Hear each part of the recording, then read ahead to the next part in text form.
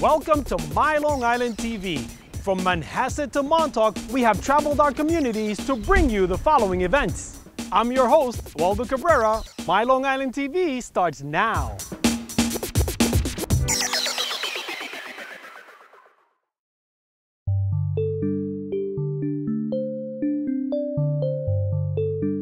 On your right is a virtual robot, and that will test different things you program. This is the 5th National Robotics Week, and the idea was really just celebrate the United States as a leader in the industry of robotics, introduce robotics to students as a career path, because it's oftentimes not something that's thought of, and really start to highlight some of the work that's being done in universities, schools, and programs around the country. So it's an event that happens all over the United States at the same time. He's going to be sitting down at first, correct? Yeah. So first we'll have him Stand up, yeah. stand up. These students are working with now an AO robot all the time, right? It's not just for National Robotics Week. So that's what's really exciting, is to see what these students have been doing in their robotics club, and that's what we'll be looking at today. He made his steps shorter. Yeah, they made it. He made his steps shorter, set up his distance shorter.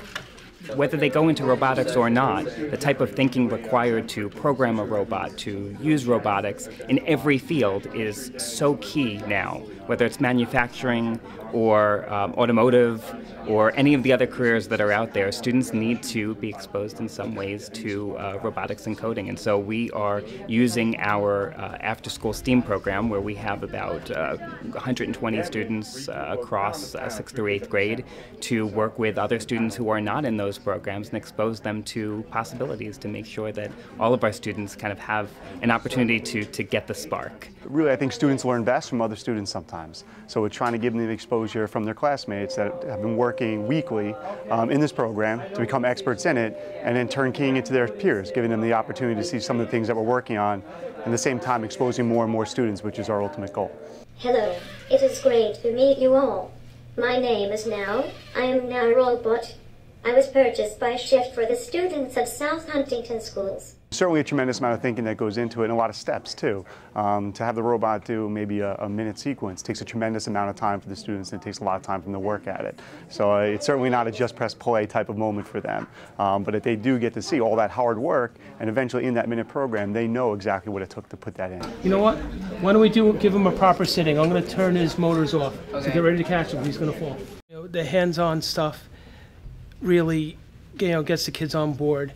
And it's nice to try different things. I mean, I have some kids who do better in the computer lab than they do in the technology lab, who maybe do on a project 15, 20 points better when we do a different type of learning, a different type of activity.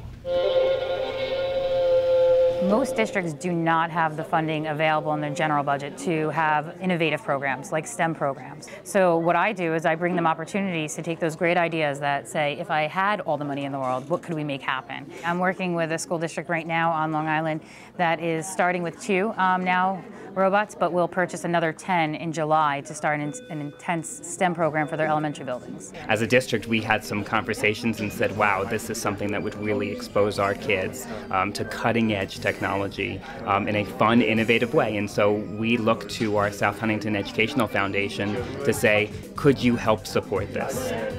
Because, listen, robotics are not exactly cheap, but with the help of grants and support of our foundation, we were able to get a number of robots for our kids to provide them, again, with that cutting-edge technology and support. So many jobs out there that ask students to use technology, coding, programming languages to do tasks.